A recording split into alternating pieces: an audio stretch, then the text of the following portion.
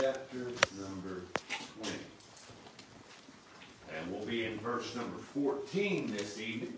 And we'll look in verses 14 down through verse number 18, which will complete this chapter.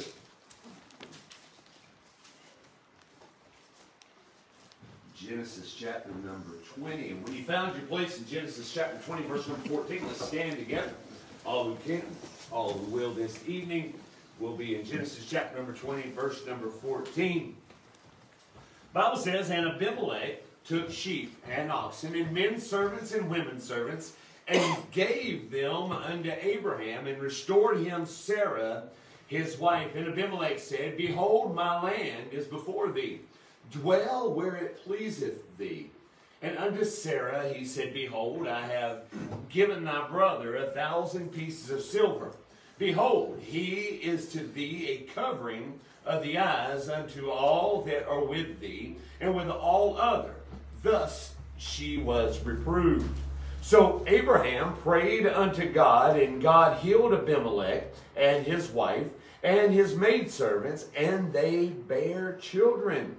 For the Lord had fast closed up all the wombs of the house of Abimelech because of Sarah, Abraham's wife. You can be seated this evening here in chapter number 20. We've been looking for some time now at the strained relationship that we find between Abraham and Abimelech. We started looking at this throughout chapter 20, and this relationship was strained only because of one reason.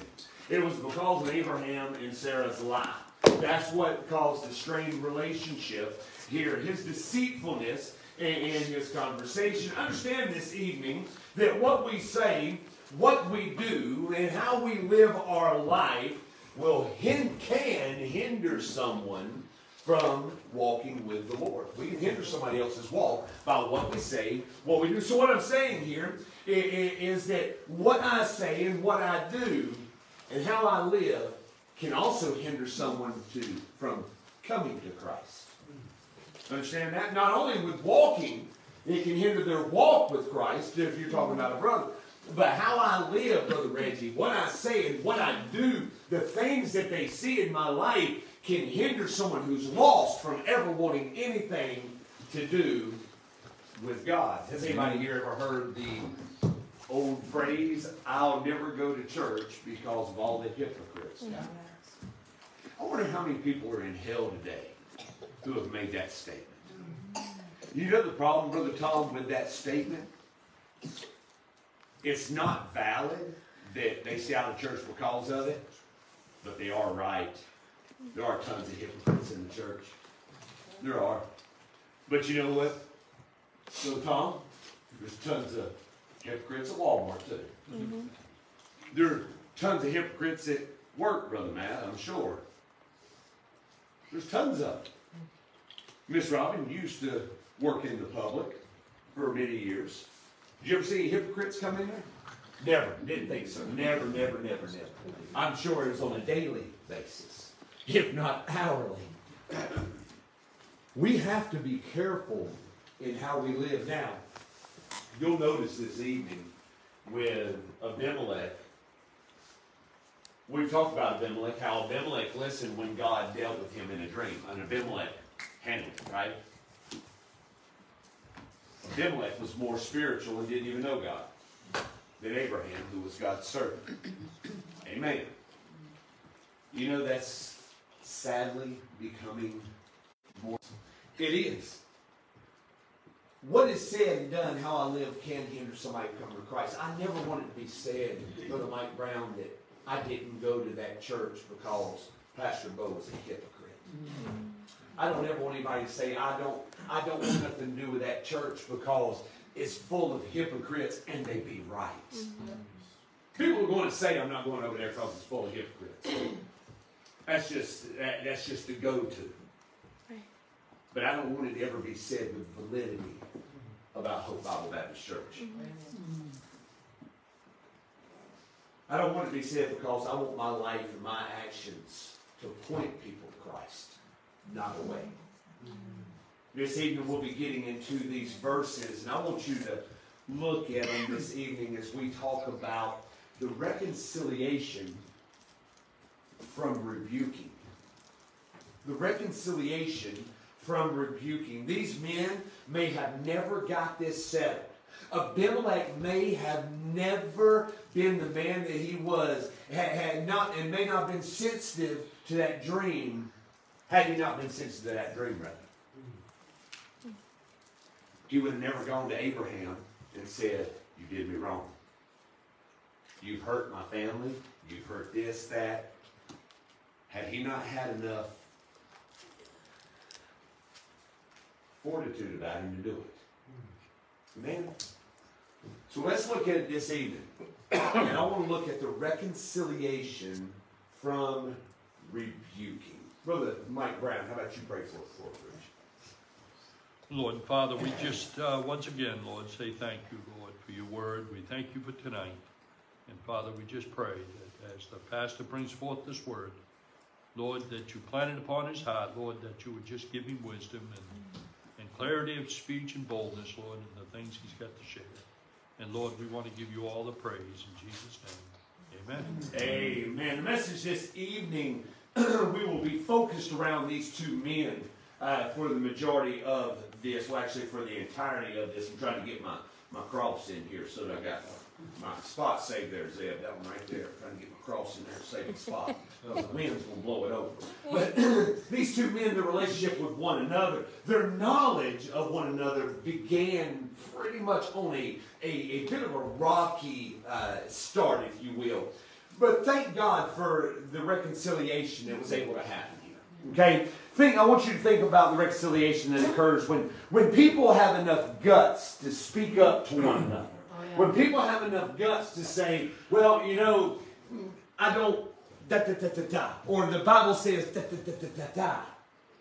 The problem today, why we don't see that a lot, Brother Swope, why this stuff doesn't happen, is because the same reason that happened with Abraham. Well, what happened when Abimelech come over and said, "Hey, you got, here, I'm going to give you your wife back," because you, he said, "Well, it's this and that and the other thing." Start making excuses. So, well, no, but I know it's this. And no. Look, if you're being rebuked from the Word of God, just take it. Right? Just take it. It's not, well, I'll just look like less of a Christian. We all are. Amen. We all are. If the Word of God catches you, instead of making excuses for it, if the Word of God hits you right between the eyes, Miss Linda, instead of saying, "Oh, well, you know, but everybody else does this." No. It ain't about everybody else. What did God hit you between the eyes with? And that's where we have to learn to get it right. How many times you heard, whether it's amen or whether it's old me, right? If God starts dealing with me something, even if I've looked at the scriptures and I feel like I'm right, then God shows me I'm wrong. Well, that's just not what that means. No, that's exactly what that means. And that's where it's time to grow up and learn from the scriptures, right? We all have been guilty of it. Sure. When those things happen where you can't, you know, get corrected and things, it proves a bit of a character flaw, if you will. And it happens to all of us. When someone corrects us, we're not willing to speak to them. Anybody ever been corrected and then shunned that person for a little while until you realize they were right? And then, okay, well, I'll talk to them again. Can I get a witness right? We've all got that way. Amen. If you're married, you've done that. Amen. All right, now we're talking. Anybody? No, my weak, you know that. But that's character flaw. Brother Matt, you know why? As a Christian, they ought to be able to be rebuked. The Bible says that 2/3 of preaching, Brother Reggie, is negative. Reprove, rebuke, then exhort with all long-suffering doctrine. Paul did. Right? He said, preach the word. Be as dead season, now season. Right? So if the Bible is telling us to reprove, rebuke, and exhort one another, then when that happens, Brother Swope, why do we lock down? Yeah. I'm mad at you. Well, boo-hoo. Right. It's not me. It's not me. Brother Matt, if I did something unbiblical, and we're friends, and you come up and told me and said, hey, Pastor, I noticed that you were living your life like this, and the Bible clearly says, and I said, why don't you mind your own business? Am I loving my brother right there? I'll look at him and say, you know what, Brother Matt? I've not thought about that. Thank you for bringing it to my attention. Truth be known, that'd be a lie probably, because the Holy Ghost has done told us the same thing Brother Matt did, but that's okay. We gotta be conscious of it. It shows that we have a higher opinion of ourselves than we should. To be honest with you, that's the wrong mentality to have. You know what it also shows, Brother Matt, if we can't be corrected in our life? Nobody let's just go ahead and say it. Nobody wants to be corrected. All right, everybody wants to be right all the time. Everybody wants everybody to agree with them all the time. Brother Caller, am I right there? We all want to be everybody. I want you to listen to me, and I want you to agree with me all the time. That's just the way we're built. That's the way we're made up. That's not life, though, right? Why? Because we're all individuals. But when I got Scripture, I got Scripture. Amen. But understand this evening, whenever we can't take rebuke from a friend, what in the world makes you think you'd accept rebuke from God? Amen. Do I live right all the time? No. Does the Bible rebuke me? Pretty regular. Are there some things that I thought, Brother Tom, I had nailed down in the Bible that more study, more prayer? Miss Jessica, God said, nope. You ain't got that quite where it needs to be, big boy. Yeah, there is. You know what I do?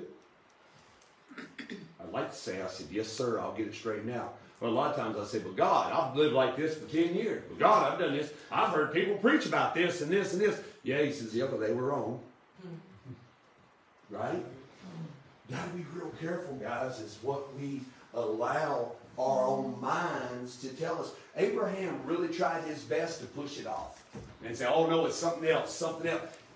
Abimelech, the lost man, does right in this. In our text, we find that Abimelech initiated this reconciliation, which is a blight on Abraham, by the way. And he did it in a few different ways. Let's look at how he did it. I've got 3 or 4 different ways that he did it. Look at verse number 14. I want you to first see the presentation that was made. The presentation. Then Abimelech took sheep and oxen and men servants and women servants and gave them to Abraham and restored him Sarah, his wife. Now look down at verse number 16. And unto Sarah he said, behold, I have given thy brother 1,000 pieces of silver. Look at what all was presented to Abraham and Sarah. Look at these gifts. These gifts were not something to turn your nose up at. These gifts were something of a high dollar value. These gifts were something of great importance. Think about what this shows for a moment. Here's Abimelech. What did Abimelech do wrong to Abraham? Nothing.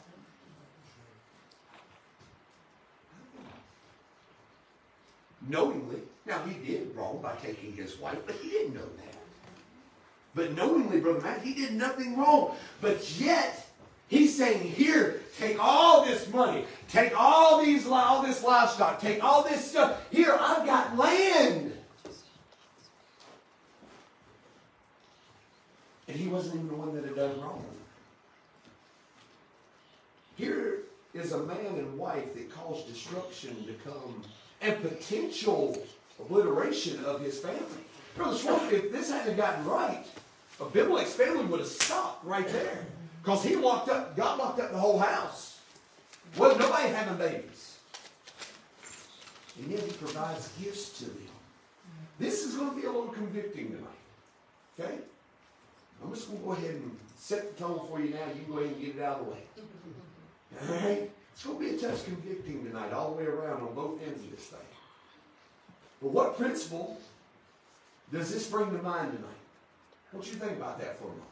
Abimelech giving all these goods, loving on this man who has done him wrong. Proverbs 25 tells an account. You don't have to go over there. We're not going to read it. But you want to write that down so you go back and look at it. We find there's an enemy of a man, and Solomon writes, if he's hungry, to feed him. If he's thirsty, give him something to drink. And in doing so, Brother Matt, what does Solomon say that does? He said it heaps coals of fire over his head. He said he's done you wrong. But you can show him that you don't hold a grudge. It ain't time to pray yet. We can all look back up here. I know. I told you it's going to be convicting. It's going to hurt. But instead of saying no, say, okay, God, fix me. Right? Yes. He's heaping coals of fire on the head of Abraham and Sarah. Here's the bad part. Miss Susan, it should have been Abraham and Sarah giving him stuff. They were wealthy. They had it all, right? They had the livestock. My goodness, that's the reason he and Lot's relationship broke up like it did, because he had too much. He had plenty. He should have been like, no, wait a minute, Abimelech. Let me do this for you. I've done you wrong. But that's not what happened. Abimelech had to be the one to come. Abimelech had to be the bigger man. The principle here for us is stop ignoring the people you don't agree with. Stop ignoring the people who you feel like have done you wrong. Stop being a baby. Can I just be honest? Got the real talk? Is that okay? Yes, sir. Let's grow up a little bit. Let's pull big boy pants on. Right. Mm-hmm. And get out the sandbox. There's people dying and going to hell out here, y'all. Right. And we're too worried about whether I agree with this person 100% on this. You don't. So quit worrying about it. Right. We got people dying and going to hell, Brother White and Phil, and we're just concerned about what this one's doing and what that one's doing. Who cares what they're doing? Let's go out and get people that we can win to Christ. Amen. Amen. Abimelech, I've not got there yet, and I want to get there so fast, but I'm going to calm down.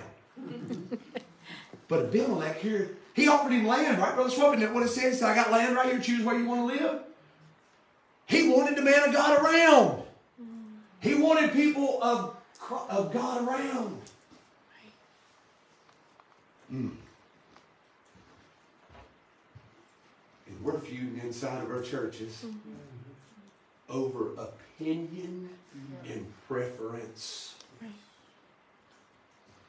Amen. If I don't agree with you, Brother Matt, it's not because I don't love you. It's not because I don't like you. I just don't agree with you. Let's go. It doesn't matter. It does not matter. Right? Right.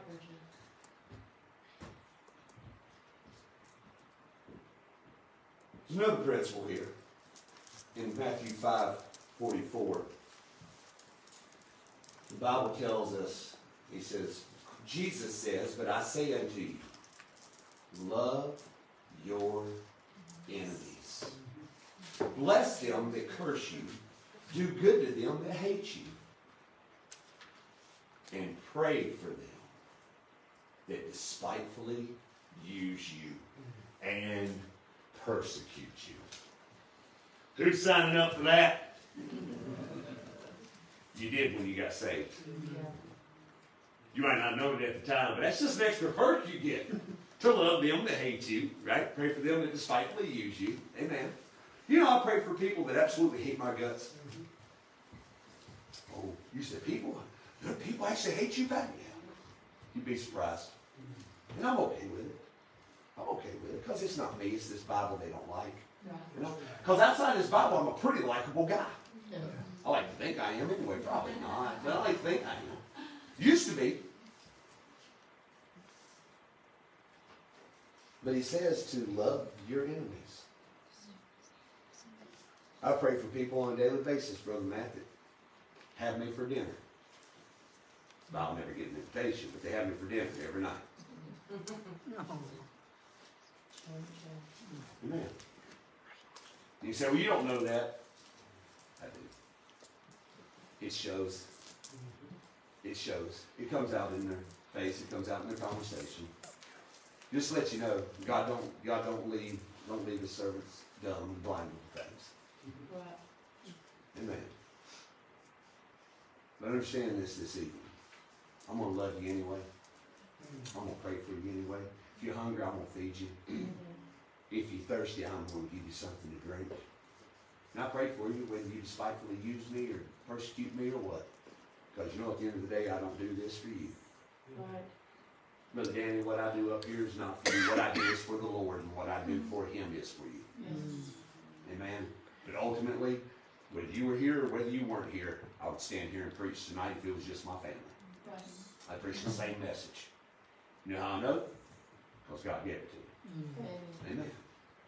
In my study, in my prayer time, these are the burdens that God has had on my heart for some time. And I'll be honest with you, Brother Mike, I didn't even know it's coming up in a series. Yep. I had no idea. And here we are. Those that vex your spirit, stop letting them have control over you. That right there, that's a quote for you. Stop letting them have control over you. It's a real shame that Abraham had to be the recipient and not the giver in this situation. You know what you do when you allow those people that vex your spirit in such a way, Brother Tom? No, just tear my... They're sleeping like a baby. Yeah. You're the one whose nerves are shot. You're the one crying into your pillow. Amen. You say, well, I'm just so burdened for them. Yeah, I get it. Pray for them. Love on them. But do not let it dictate who you are or what you do. Amen. Abimelech kept being the man that he was. He was willing to give what he had. He was going to listen to what God had to say. Abimelech gave these gifts in acknowledgement of his wrongdoing. He did wrong by taking another man's wife.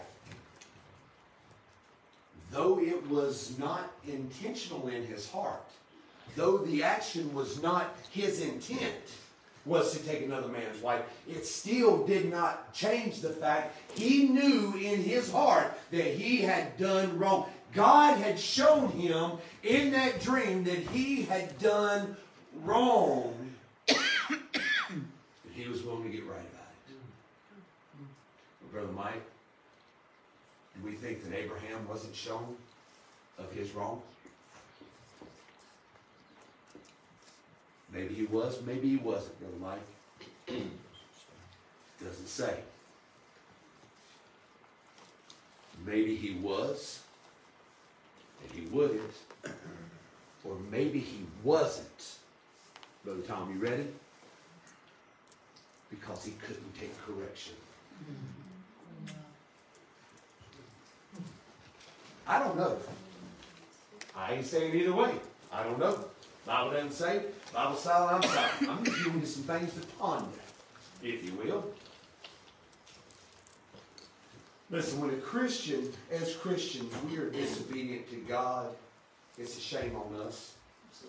It's an absolute shame. Especially, well, don't be fooled by thinking this world don't know nothing about the Bible. Don't be fooled by it now.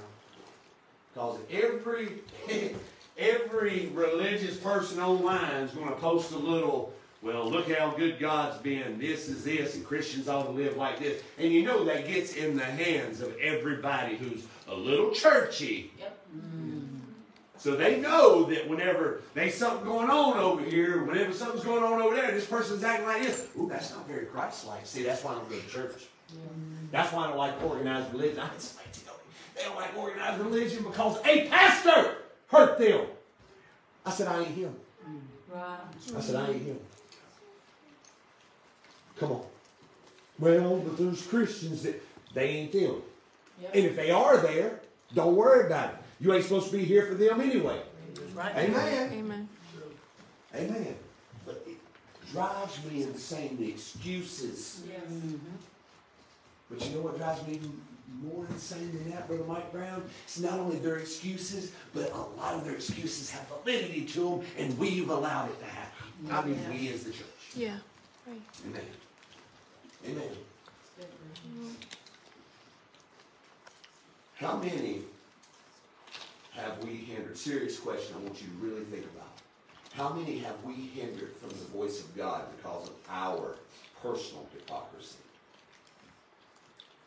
It's a shame that this world that we live in, that many professing Christians have difficulty looking better than the world in which they live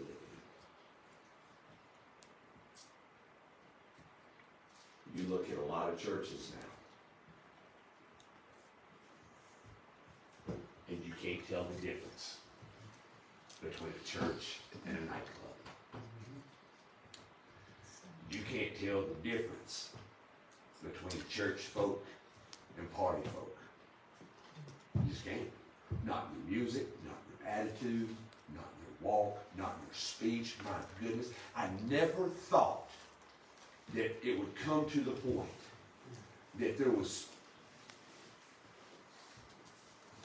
so-called preachers saying that it's okay for two boys to kiss. No, sir.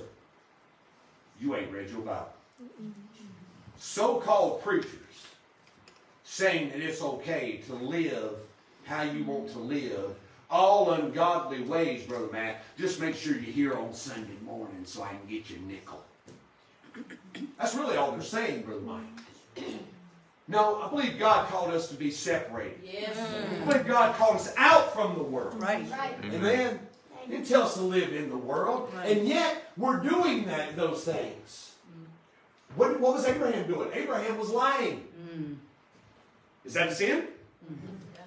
I don't even care if it's a little bitty one, Brother Man. It's a lie. A lie. It's a lie.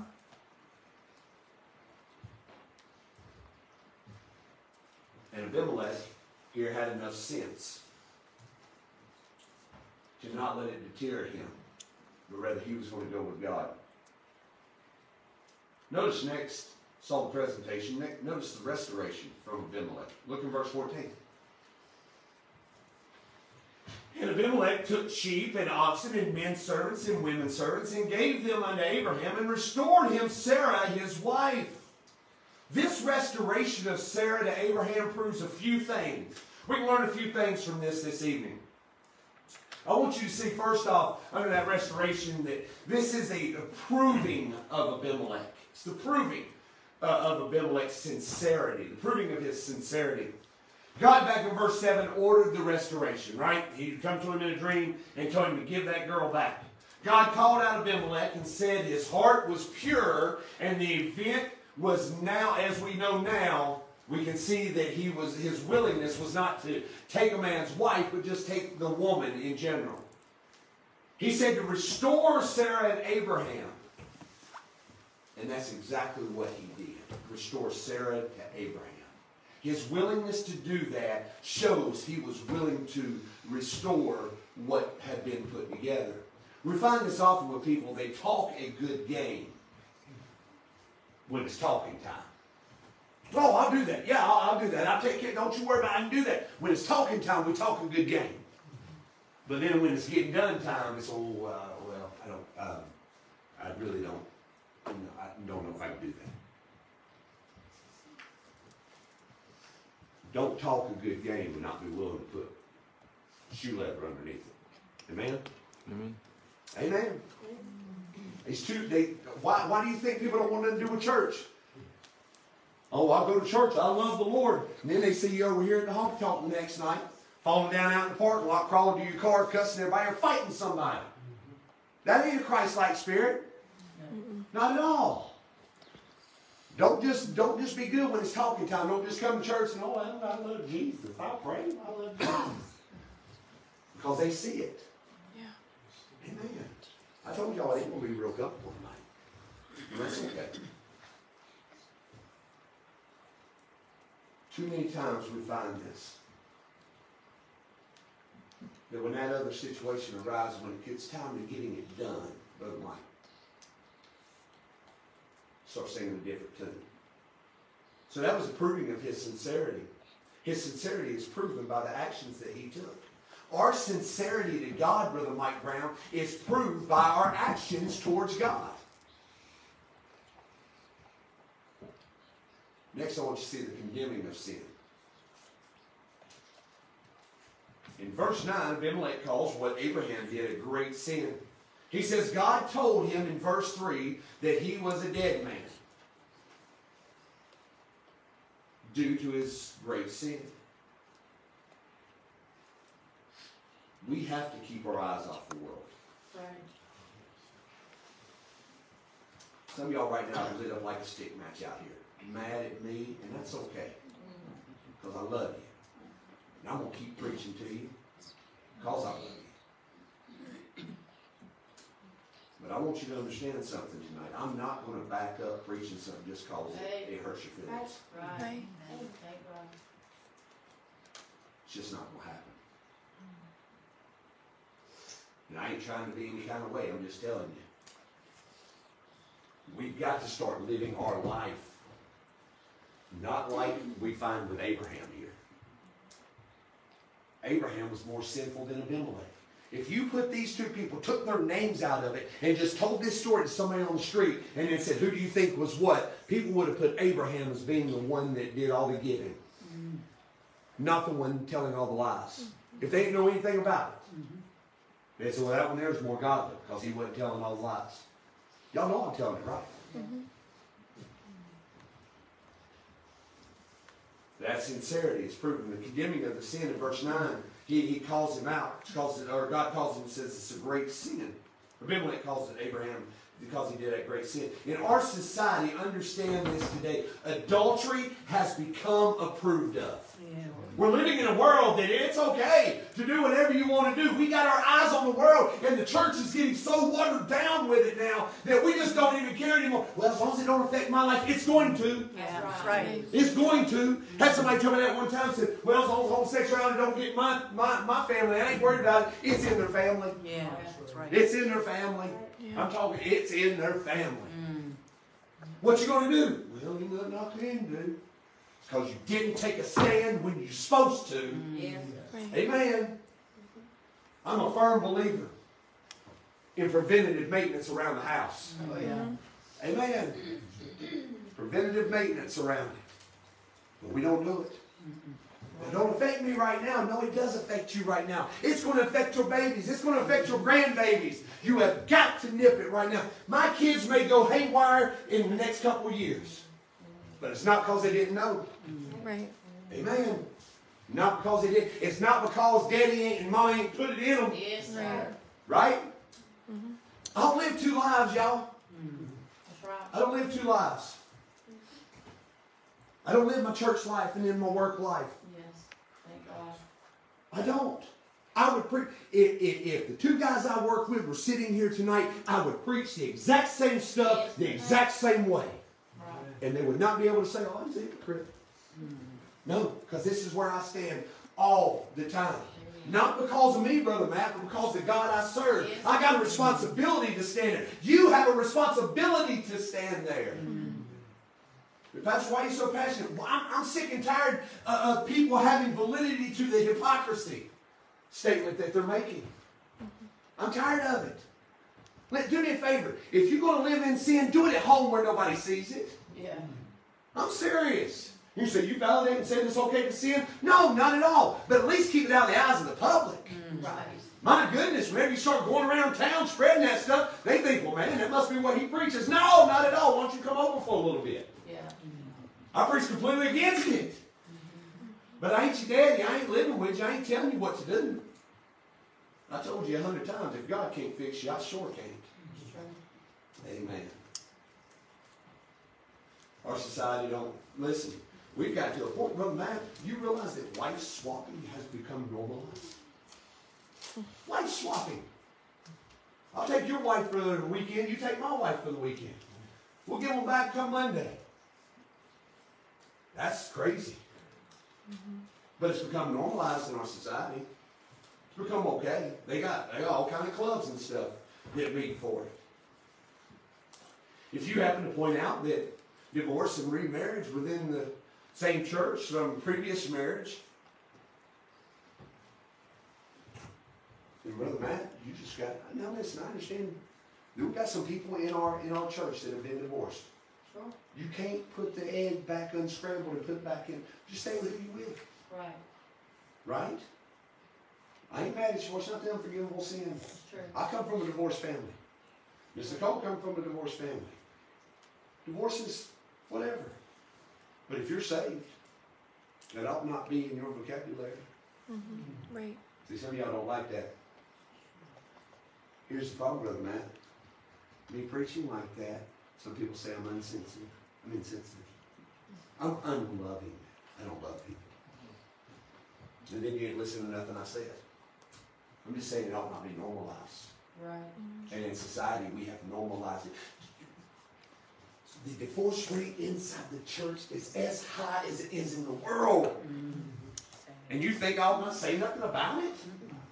Yo, we live in the state with the second highest divorce rates in the country.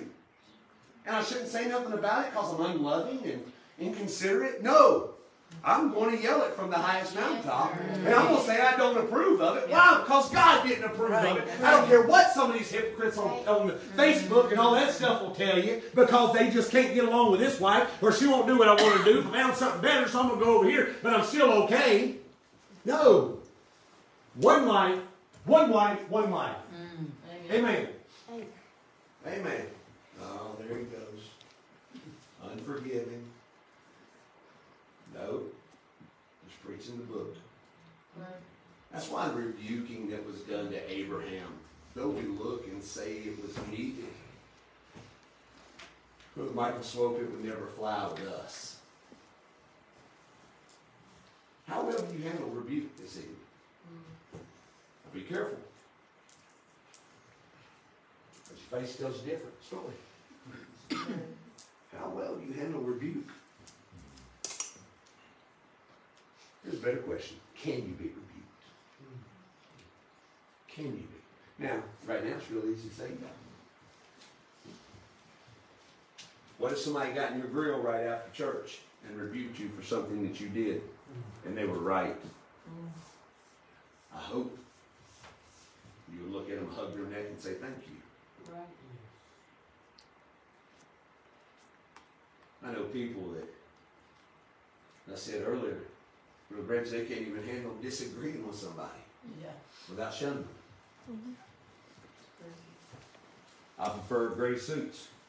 I prefer black suits. Ridiculous black suit. Who wants to wear a what you want to do? Walk around with a black suit, white shirt, and black tie? You want to ride a bicycle around? What are you doing? I'm serious, y'all. These people that, I got a yellow shirt on, Brother Swope. You know how many people don't like me tonight because of that? Amen. I'm supposed to have a white shirt, black suit. Don't fellowship. They won't fellowship with me. Why? Why? No, preference, opinions is killing the church. Yes. It's killing the church. It's good preaching. Acting spiritual and not being. Having 2 and 3 different lifestyles. It's killing the church. Amen. Abraham was getting ready, Brother Matt, by the way he was acting, to kill an entire generation of people. He was. They wouldn't go, they couldn't reproduce. That name was stopping right there. But he's God's man. He's God's servant. Miss Robin.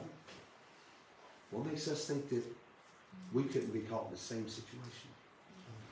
It makes us think that we haven't hindered people from coming to Christ. If you don't agree with me, I'm just not going to talk to you anymore. That's very godly. Very adult of you, too. No, it's actually downright childishness. Right. Amen. Thirdly, the rebuking of Sarah. Look at verse 16. And unto Sarah he said, Behold, I have given thy brother 1,000 pieces of silver. Behold, he is to thee a covering of the eyes unto all that are with thee, and with all other. Thus she be reproved. Now, there's a whole lot we could preach on that, covering of the eyes. We won't go into it. It's a good little study, though. Go in and study that, and I think you would enjoy it. But I love how Abimelech here is what we'll cover. How he did the right thing. He went to her face. And I love how he did this. Notice the words that he used. He used the same words that she did to lie to him. You get that? Did y'all say that? Let me read it to you again.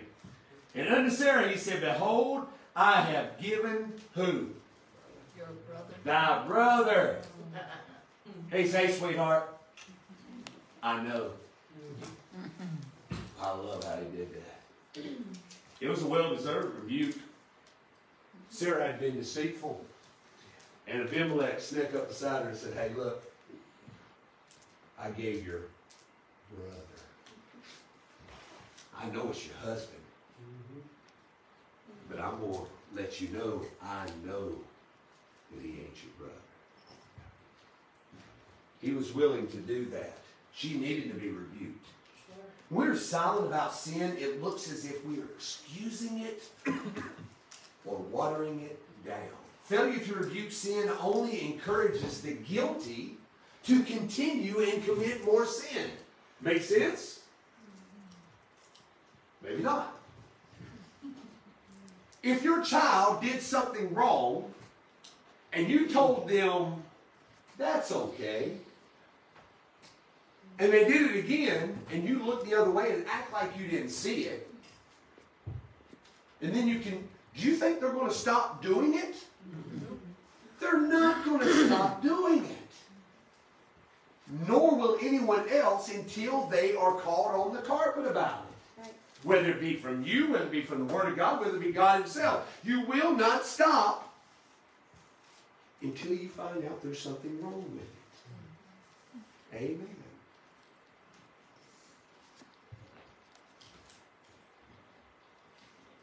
Sin needs to be rebuked. Absolutely. We've watered it down. Failure to rebuke only encourage them to do it more. Our churches, by backing down on sin and just preaching how much God loves you, he does love you. Yes, he does. The Bible said God is love. I get it. Absolutely. But not everybody gets love to Jesus. Amen. I know. It's okay. You take an aspirin, go to bed, it'll be fine. Some people need to have it gotten their grill. You say, well, I just want to keep loving on them, keep loving on them. Well, you've been loving on them for 20 years, and it ain't worked. That's insanity. Doing the same thing over and over and over and expecting different results, right? Sometimes, Brother Mike McPhail, it takes just downright, dog honest rebuke to get people's attention. Please don't be part of this modern sissy society that we live in. That you can't say nothing out of the way. Oh, you hurt my feelings. Oh, I'm going to cancel all you want to. I'm serious. Brother Tom, man, you didn't grow up that way. Some of y'all never held a flashlight for your daddy, and it shows. You know, right? Amen. Yeah, I got taught that too, holding a flashlight working on a car. I didn't know where he needed the light, and I'm shining over here, and he needed it over here. You get told where you need it real quick. Amen. I didn't cry and go sit off in a corner somewhere. I didn't go sit up in the car and suck my thumb. No, I stayed there. You know what? Life gets hard. I heard a quote the other day. Can I say this? I heard a quote the other day. Y'all might not like her, but I like her. It don't matter. I can't remember her name now, but I like her. Candace Owen, that's her name. I love this quote. How do you feel about she's awesome. She says, Somebody stood up and said, how do you feel that you are making people feel bad and whatever on the campus because they're transgender? She said, life's hard, man. Get a helmet. Yes! That is, I'm going to make a shirt. Make me a shirt. Life's hard. Get a helmet. I'm going to Hope Bible Baptist Church. Amen. Oh, you're unloving. Oh, you don't love people. No, I do love people. That's the problem. That's what love is. It's correcting people. Why did you whoop your kids? Because they needed correction. Yes. Why did you tell them, get your hand out that cookie jar? Because you're going to have what I have. I wish more people would have told them to stop. Amen. I wish more people would have told me to stop. But why, Brother Matt? Why, if a kid's running towards the road, are we going to yell at them? Don't yell at them. You'll hurt their little feelings. I'd rather hurt their feelings than their head get smashed on. Yeah. Right. Yes, sir. You say, oh, it's pretty graphic. That's what happens in life. Amen. We are loving them by telling them. We are loving them by rebuking the sin. I am loving you by rebuking sin from the pulpit. Yes. Amen. Lastly, concerning the restoration, we see the invitation. Verse number 15, and Abimelech said, behold, my land is before thee, dwell where it pleaseth thee. Notice the difference from the first time he lied about the very same thing back in Genesis chapter 12. He was sent away with all that stuff. Now, instead of being sent away, he was given an invitation to stay. Why would he have done something like that? After Abraham had done lied, Sarah had done lied, Abimelech probably understood the importance of having somebody godly around. Why is our circle of influence so off kilter? Why do we have more worldly friends that are weighing us down and less godly friends? Abimelech say, hey, I want that guy around. God told me that's his servant. He can pray for me. I want that guy around. The importance of having this man around to pray is because he can reach heaven on his behalf. It's important for us to have folk around that can help us pray. Yes. And I used to lean on my pastor Yes. because he was the person I had so much confidence in that he prayed. Absolutely. I'd ask him to help me pray about something. Sometimes specifics, sometimes just, hey, I need help praying about this. Yep. And he All the time. wouldn't say, well, what is it? Here, give me specifics. God answers in specifics. Yeah, he does. But I'm just needing you to pray. He would never ask. He'd just say, yeah, brother, I will. I'll be praying for you just so you know how everything works out. So you know if I need to do anything else. You say to my pastor a lot. Why? Because I had confidence in him. Just as Abimelech, no doubt, had confidence in Abraham because of God's words to him. Ask yourself, why are you more comfortable around the world than you are the church? Why are you more comfortable around the people that cuss and listen to ungodly stuff and watch ungodly stuff? Why are you more comfortable around that stuff than you are the people who talk right, people who act right? Because this world seems to be in favor of more and more wickedness. We can see it. It's clear. There's a clear hatred, Brother Matt, towards what we say we are. There's a clear hatred. To those that live a separated and sold out life, they absolutely hate them. Listen, I understand people with weak constitutions will back down on stuff because they just don't want anybody to be mad at them. Well, I understand you don't want anybody to be mad at you. But I also understand I don't want God to be disappointed in me. Amen. Amen. Brother Tom, we need to live our life for one. Yes, sir. Amen. If he be for us, we are in the majority. Because who can be against us? Yes.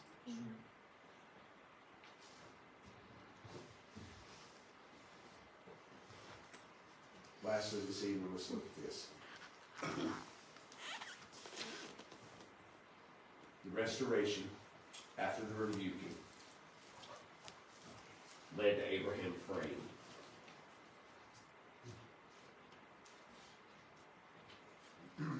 Verse number 17. The Bible says, so Abraham prayed unto God, and God healed Abimelech and his wife and his maidservant, and they bare children. Abraham begins to be the man God wants him to be. But when did it come? After a rebuke. After a rebuke. Listen, none of us like to be rebuked, I get it. But when it comes, the best thing to do is just give in, because God's going to keep getting you. God's going to keep ringing your bell. See, that's the importance. That's the importance of having a good, solid Bible study. It is. But just on your own won't cut it. That's the importance of this. How many of you have ever read the book of Genesis, chapter number 20, verses 14 through 18, and come to the same thing that I'm preaching tonight? I never have. I never have. Up until God burdened me to preach it in this series. I never have. Why is this important? Because God gives us something as a unit that's important. Something that will take us further down the road. Yes, sir. It's important to be around sound preaching. It's important to have a personal Bible study. But we cannot live just on one or the other. The Bible rebukes, and how we handle that rebuke dictates whether we are able to be used of God or not. Y'all really think if Abraham would have continued in his lie, continued in his excuses, that he'd have been able to pray that curse off of Abimelech? Not a chance. God will not use or hear a rebellious, sinful person. That's right. Psalm 66:18 says, if I regard iniquity in my heart, the Lord will not hear me. We don't understand the seriousness of that scripture. Brother Mike Brown, we just do not understand. God's serious when he said that. If you regard iniquity in your heart, he will not hear you. Plain and simple. If you're upset, you're mad because the Bible hits you in the heart, hey, pray and get over it. Yes, sir. Because he will not hear you if you regard iniquity in your heart. The point that is being made here is this evening, there are hurting people all around us. Sure. Do you agree with that? Absolutely. We got hurting people in our own families, right? Yes, sir. Do they need prayer?